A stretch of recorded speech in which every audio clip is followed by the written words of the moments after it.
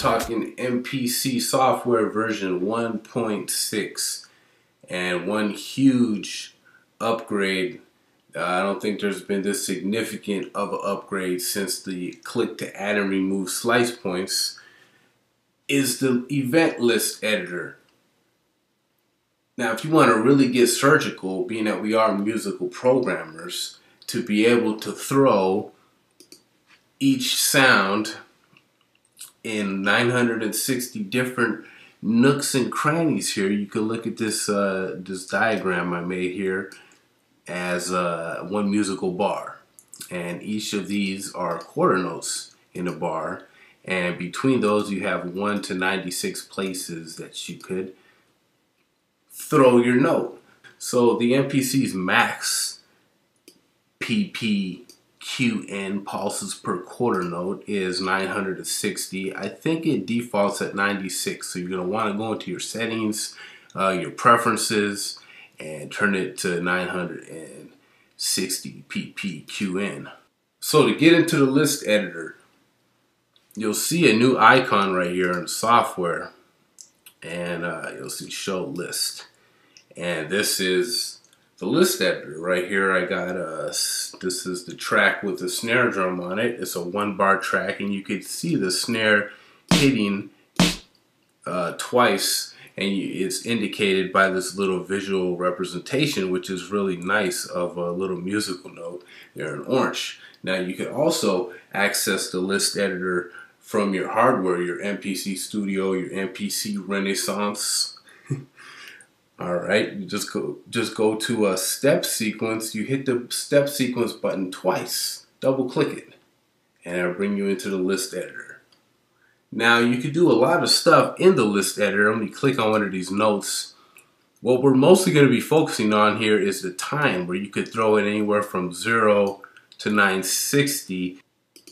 All right, now also in the list editor you have your mods. You could do basically, you know, all the usual suspects like you would see in your automation. You could have tuning change hit right there, filter cutoff, filter resonance, filter envelope, pan level, attack decay, or you could even apply effect sends to hit just on that one event, and the sample layer, which is probably going to be real interesting. But right now we're just going to focus on the timing of it.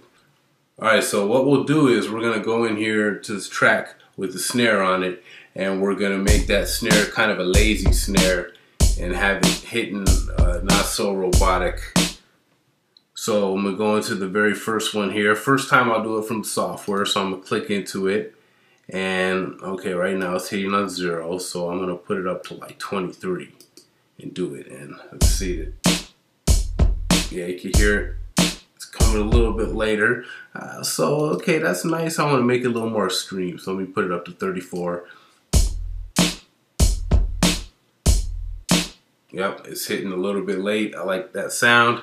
Alright, so if I wanted to do that from the controller, your Renaissance or your Studio, once again double click on a step sequencer, and when you're using your locates, you would hit F6 here, and that'll take you through the different events. So, okay, that's the second snare. I could hear it.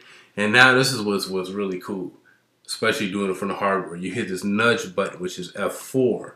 All right, and now I could play it, and in real time here, I could adjust the end, the position here. You see it moving right here. It's at 19 right now, out of 960. So now it's 56, and you hear it. Okay, it's lagging a little bit, that second snare. So they both got a little bit of a little lip going to them. So I'm just gonna adjust that in real time now until I'm happy with it. And yeah, 45, I'm happy with that. Happy with it, definitely. So now my snares are starting to sound really good. You know, I could go into my kick drums and do the same thing, have them hitting a little bit different. So what I'm going to do here is I'm going to go to the track that is my kick drum, track 3, and once again get into the list editor. This one I'll do from the software again. So it's basically boom, and 2 more booms here at the second part of the bar.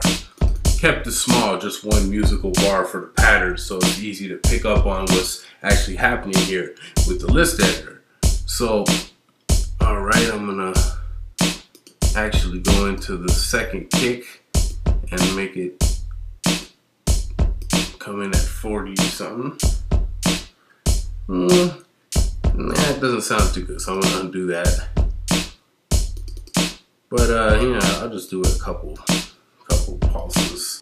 Okay, so as you can see, you know, I made the kick, give it a little bit of a feel to it, and it's really nice, especially while you're playing your sequencer and doing it off your hardware controller.